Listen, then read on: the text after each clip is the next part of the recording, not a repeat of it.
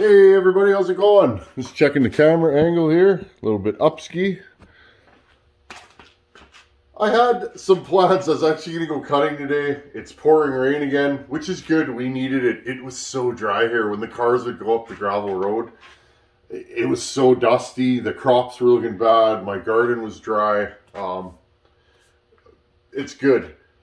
The bad part is we're doing indoor videos when we want to be outside. I was going to run some saws today, but it is what it is, as they say. I want to talk to you guys about something. Cylinder scoring, cylinder damage, how far is too far, cleaning them, honing them, all this good stuff that you read about on the internet. I want to give you guys my thoughts on cylinder damage. How far is too far, okay? And I'm going to grab a couple of pistons too and outline this to you guys, okay? I want to show you guys a few things. We're going to take the scope. I want you to see, you guys have seen my 562 XP. I want you guys to see inside the cylinder on this. This cylinder's got scoring. And I'm going to show you guys one of my own saws with a scored up cylinder. I've been running this saw for 3 years. I don't know how many hours are on it, hundreds of hours on this cylinder. I'm going to show you guys. Anyways, let me get set up here and let's talk about cylinder damage, honing, piston scoring, cylinder scoring, and all that stuff. I'm going to show you guys a bunch of cylinders. Every cylinder I change, I keep, usually just to show you guys. Give me a few seconds to set up here. Okay, let's start with pistons. Piston damage. I just have random pistons in old boxes. I'll tell you what they are and how they got damaged. Let me bring you guys in close here. I want you guys to see this. I think this will be a good video for you guys. I get a lot of questions about piston damage. Okay, this is a 272 XP piston. So let me clean it off here. This thing was full of grease when I got it. Okay. You know when you pull a saw over and it's got zero compression? Look at this. This is a good example. This saw has been straight gassed and run super lean, and it gets hot and it actually melts the piston and it closes this ring groove. Okay, so look, the ring is stuck on the back and it's stuck in the front. Okay, scoring on all sides. This is not the worst example. I think I buffed this up, but this scoring on all sides of the piston is generally straight gassed, okay? But again, if you look through the exhaust port and you see that, she's toast. And often she needs a cylinder. I cleaned the cylinder up on that saw. It's still not the best cylinder. Here's another example of wear. Look at this piston. This looks great, doesn't it? It's my 461. See that? Right here. Right here. See the little shiny spots right here? Notice there's no machine groove. See how shiny this is? This piston rattled in the bore. And a lot of times when you see this, these faint shiny spots, this piston was actually doing this in the bore. When you drop it in the bore, it was going clack, clack, clack, clack. Looks good on paper, but it's worn out. See how shiny it is? That's wear, okay? Now this saw had about 10 hours on it probably. I don't know why it was so worn. It was not scored in any way. Still don't know why. Okay? And this piston came out clean like this. So if you see that, take your piston. This is probably not going to fit. Put it in the bore and see if it rattles. Right? Like this. Okay? See that? This piston should fit in this bore, but it doesn't. Okay, because it's worn out. So be aware of that. That's a common problem I see. What do we got here? 630 Johnson Red Super. Again, worn on the intake side. Wear here and here. This thing was either run really lean or it was also straight gassed. Again, scoring all the way around. You can feel them with your fingers. Now, often you can clean these up. Okay? If you can't get a piston, try and clean that up, but you need rings. See the marks? Here, and here, and here, and here. These rings are no good, okay? These are thin rings. You can't get these anymore. So in this case, you would need a new piston. What else do we got here? Again, I love sharing this stuff with you guys. This is an MS440. Notice. Intake side's good. See the shiny part though? Starting to get wear on the skirt. See if we can get a... My camera does not want to focus today. Focus. There you go. See the shiny spot and the little chips here? When a piston starts to wear out, it will often break the skirt. Right? It's going up and down. It'll start to rock and grab. Now look at this side. This saw was run horribly lean and just burnt up. Okay? And again, once the ring gets stuck, see how it's stuck? It's not. It's sticking out on the intake side. It's stuck on the exhaust side. That's it. It's over. So, again, all this stuff is often repairable, new top end, but most of the damage I see is from guys overheating saws. They're getting too lean and they grenade. Here's an example of a thin piston skirt. This was out of I think a Husqvarna 181 that was run for 25 years. And again, got a little too hot on this side. And the piston skirt actually broke. They will get thin and they will crack often. You'll take a chunk out. So if you hear a rocking sound in your saw, like a clacking sound, sometimes that could be bottom end, but that also could be a worn out piston. Here's another one. Again, this is an original cylinder from a 281 Husqvarna. Notice how shiny it is. It's quite worn. The skirts are starting to get thin. Okay, there's your intake side with the locating pin. Sorry guys, there you go. See how shiny this is?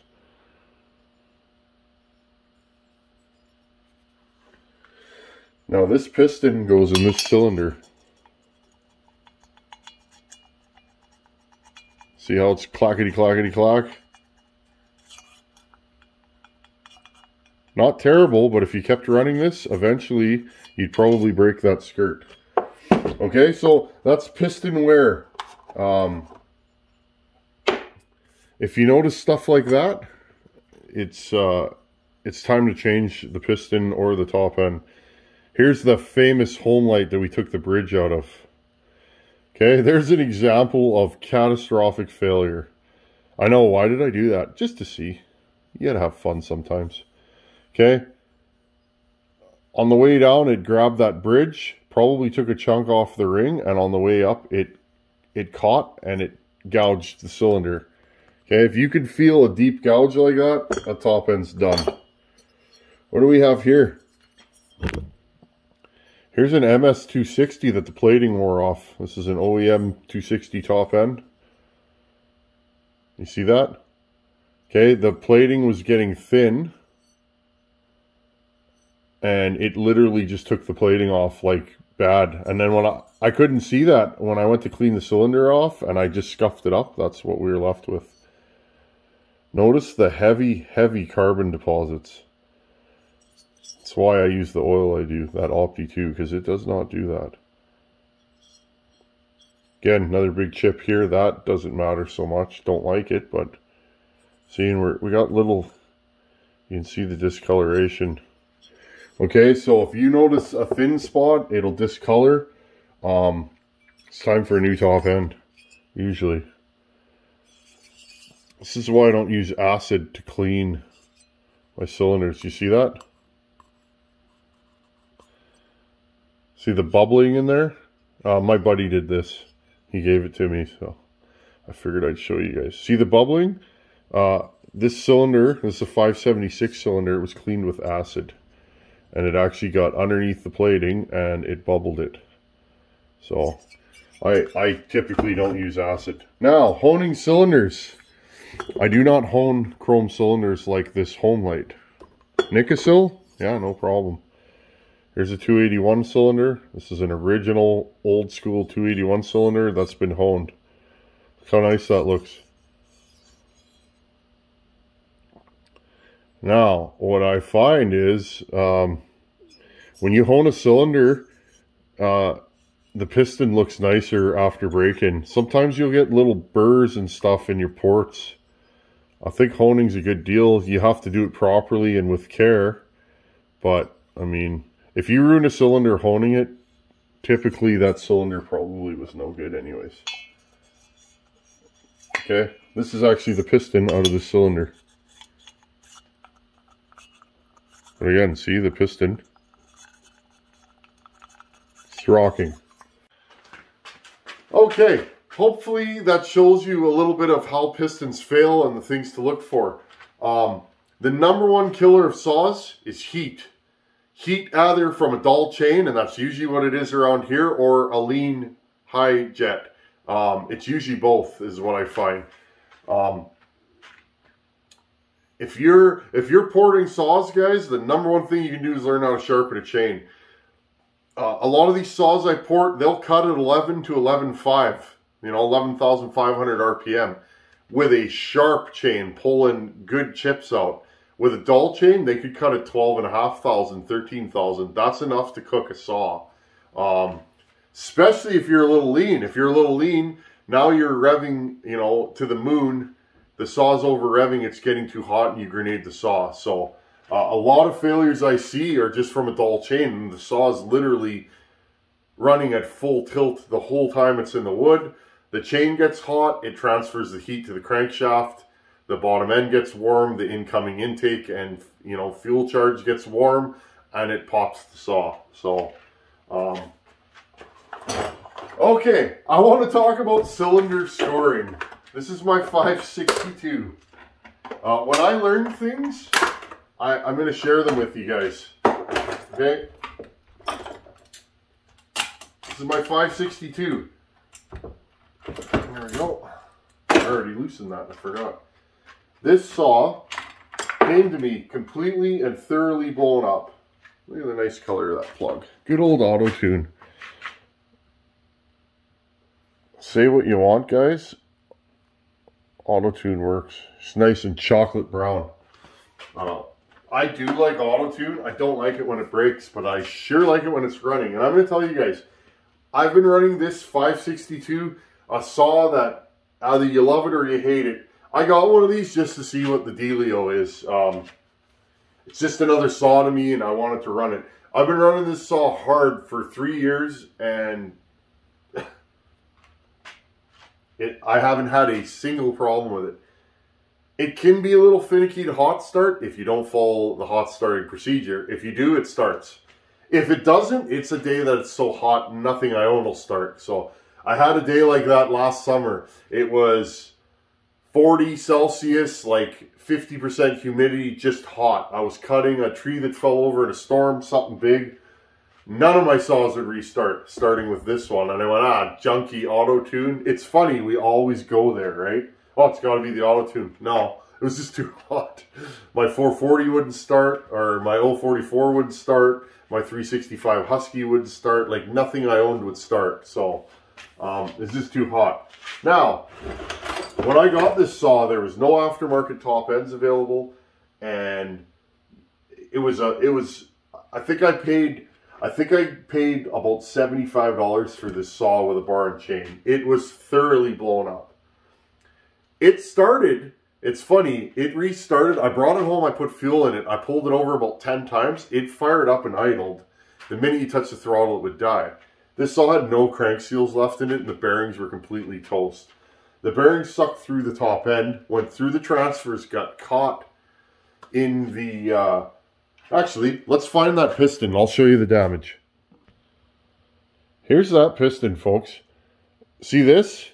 That's pieces of bearing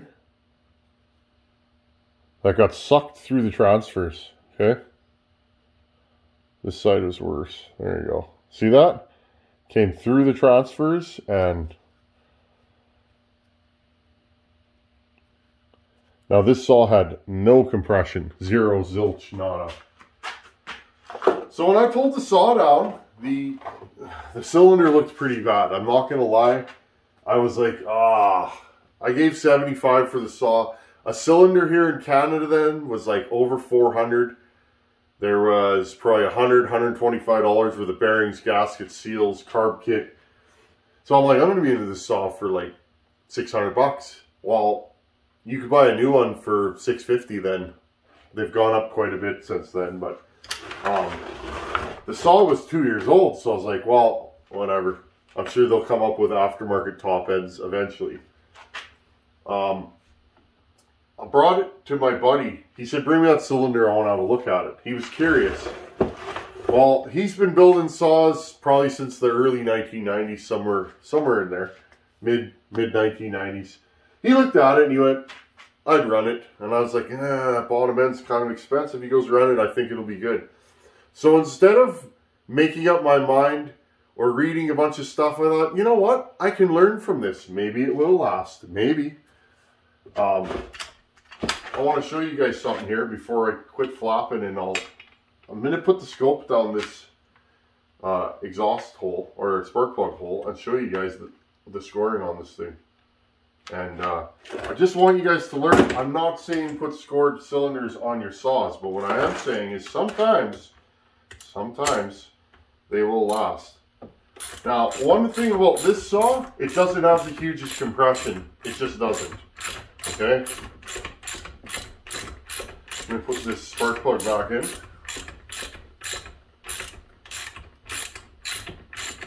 She's got all kinds of threads here. Okay? It still has compression though, don't it?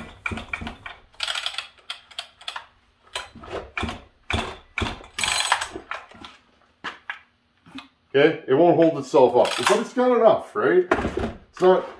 It's not worn out compression, but it's not thumpity thump. Now I don't know what a good one of these has for compression. I reckon this has a high exhaust roof. Okay, let's pull this out of here. Let's put the scope down here. I want to show you guys the damage. When this saw pops, and it probably will one day, they all do. It could take 2 minutes or 20 years, you don't know. When this saw pops, we're going to tear it down and port it. Now, I've never ported this cylinder because I figured I'm already pushing my luck. I'm going to put the scope down there. I want you guys to see this because it's incredible. Okay, here's a shot with our good old probe. Clint, thanks for sending this to the channel again, buddy. I use it all the time.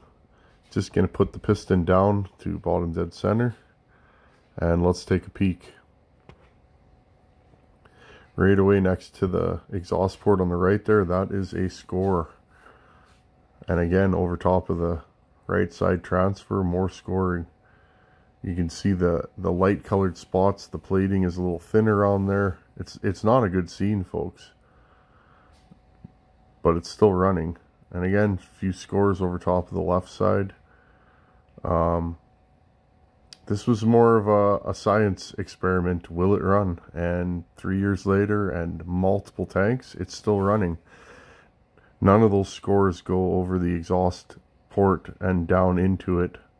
So I'm not saying do this, but I want to be open and honest. There's a scored cylinder that's still running and putting trees on the ground.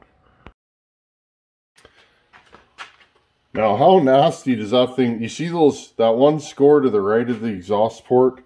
And then the right side transfer, there's like 4 heavy scores in there. Now, that is going to affect compression. But, I mean, if I didn't try this... I mean, I've gotten 3 years out of this saw. I've put a lot of miles on this saw, friends. I use this thing all the time. It's just one of my favorites, like straight up. And yeah, it's a new whiz-bang go-fast saw, but I mean, this thing runs like a ported saw and it's stock. And just because I'm having fun, let's have a look-see. What does the exhaust look like? I don't know. I haven't looked at this thing in about 2 years. What does it look like? Let's pull her over, put the decomp in.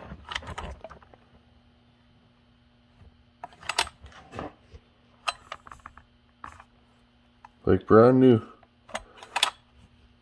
I see one little line on the piston. You guys see that? So something went through there. Who knows what? That is fuel on the piston. That's what, there you go.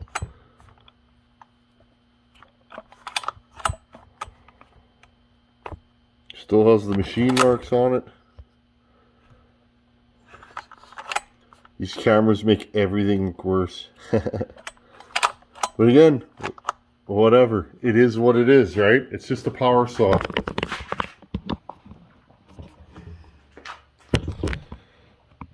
Kind of interesting. I hope you guys enjoy this stuff. I like sharing. I like sharing my ideas with you guys. Whether they're right or wrong, I don't know. Hey, I could have put this thing together and it could have blown up right away. Then it would have been the wrong idea. But because I did this, you know, I listened to my buddy and he's like, ah, try it. What's the worst that could happen? It's like, yeah, I guess. Set of bearings. But here we are. You guys asked about the muffler mod on this. You can't, I don't know if you can see it. See that dark spot there? I put an extra hole, which basically bypasses the, there you go. Right there, that's the stock outlet. I put an extra hole in there. Keeps it running cooler. Now, I still really want to port this saw, and I really want to put a pipe on it because these things run too hot. They really do. They are good running. I mean, I can't think, now you still guys are going to flame me for this, but I can't think of a better running 60cc saw, period. In my opinion, this thing's an absolute screamer. You keep it on the pipe and it will pull a long bar. I'd like to put a 32 on this and see if it'll pull it someday. I had a 1992 or 94 262 XP, like the real good go fast one with the good carb on it, and that thing is strong, but it's not this saw. Not even close. And this thing scored. That's what's funny. I think one of these days I'd like to put a new top end on this. I don't know who makes them now. Maybe if Meteor does, or maybe Highway. I don't know who makes top ends for these. Any of you guys know? I would like to replace the top end on this before, you know, or just keep running it till it blows up. There. So yeah, she's dry. There we go. I don't even mind the purge valve on these things. I really don't.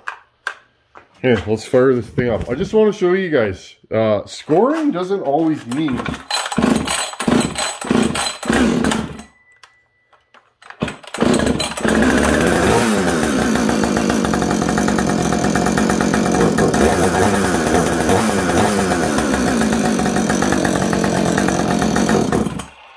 See, now one thing I always do wrong with this saw is I ran this in winter last time. I ran this in winter. I gotta let the auto tune figure out what it wants to do, right?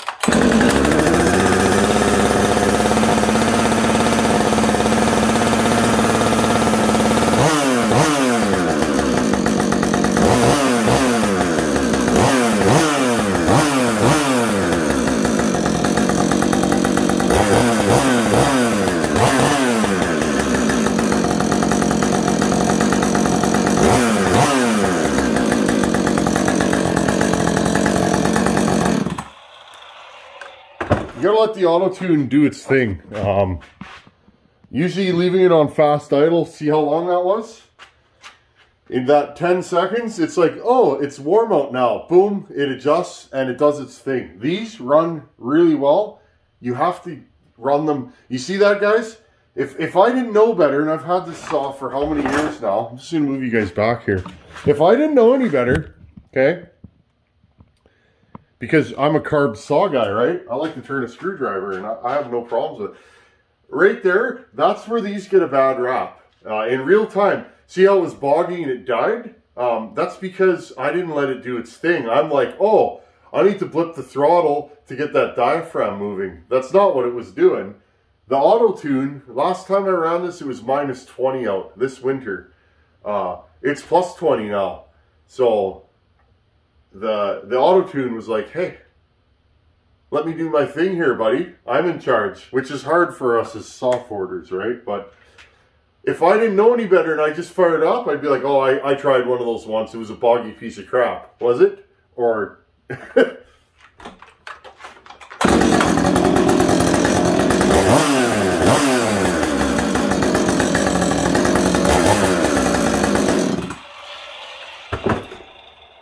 Doesn't get much better than that, does it? And again, a scored saw. Look how good that runs and starts. Is it going to last forever? Probably not. I haven't looked in that cylinder for, I don't know, a year, 2 years. Doesn't look any worse than when I put it together. We did hold this cylinder, and I think that's a B piston. I think it's slightly bigger. I think it says AB on the top. You know I have a lot of time on this saw because you can see a little bit of carbon buildup. Enough that there's enough carbon buildup in this saw. With the Optimal I use, that's about as much carbon as you get generally. So that Opti 2 oil. This thing's got a lot of time on it. I've put a lot of firewood in my truck. I just like it because it's light. It's a lightweight, smooth, some of the best anti-vibe I've ever felt is on this saw. And it's nasty. This will almost keep up with a stock 70cc saw at a pound lighter or so. It's not that it's a featherweight, but I mean it's a great saw. Anyhow, friends, scored pistons, scored cylinders. I wanted to show you guys that. I hope you guys got something out of this. Just because there's some scoring in a cylinder doesn't mean it's no good. Should you replace it? Of course you should. If I was working on one of your saws and I saw that, I'd be like, you need a top end. But sometimes, friends, sometimes you can get away without changing the top end if you're willing to risk it. If those scores were right over top of the exhaust port, I probably wouldn't have done this because the rings eventually you're going to catch that plating, right? As it comes out of the exhaust port and back in. So, anyhow, friends, sorry we couldn't be outside cutting today, but it is what it is. It's pouring rain out, and I'm just happy to hang out with you guys in the power saw shop. Anyhow, as always, thanks for watching. If you guys have any questions, hit me up. My email's on my About page. Thanks for watching. Take her easy. Later, guys.